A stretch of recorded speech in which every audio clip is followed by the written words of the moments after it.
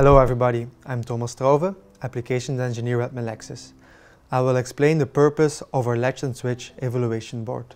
The main purpose of this board is to demonstrate and to understand the functionalities of our programmable MLX922xx products.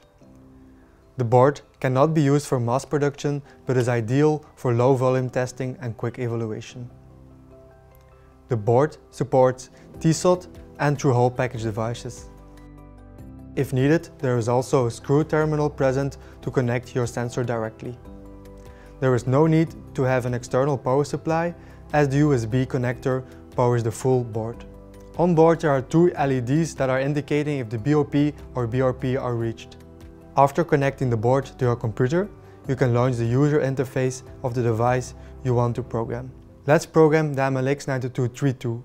Please take a moment to read the application note on our website to understand the full solver flow. First, select the target you would like to have. Press on Trim BOP. The thresholds are calculated and stored now inside the memory of the sensor. You can verify this by clicking on EEPROM and press on Read Back. As said before, the small demo board can be really useful in prototyping phase. Go to Measurements to measure in real time the behavior of the chip. By selecting Measure Field and Measure, you can calculate the actual field measured on a certain position.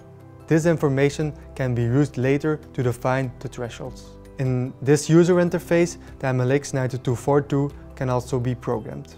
Our third generation, MLX92292, is also supported. Load the user interface MLX92292 to program this device.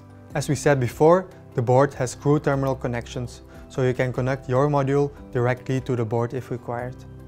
Let's take 1 millitesla hysteresis and press on Program. The LEDs are blinking if a threshold is reached.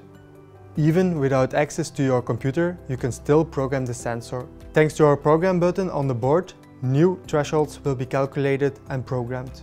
More information related to the evaluation board or our programmable sensors can be found on our Melexis website. Please also take a minute to check out our other videos where we explain more interesting topics. Thank you for watching, don't forget to subscribe to our channel, and I hope to see you again.